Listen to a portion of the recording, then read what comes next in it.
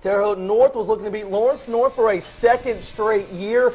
First quarter, Eron Harris picks the Patriots' pocket and takes the distance for the layup. Harris had a game-high 18 points. Patriots respond. Nice ball movement. Ross Sponsler, one of his 5 threes in the first half.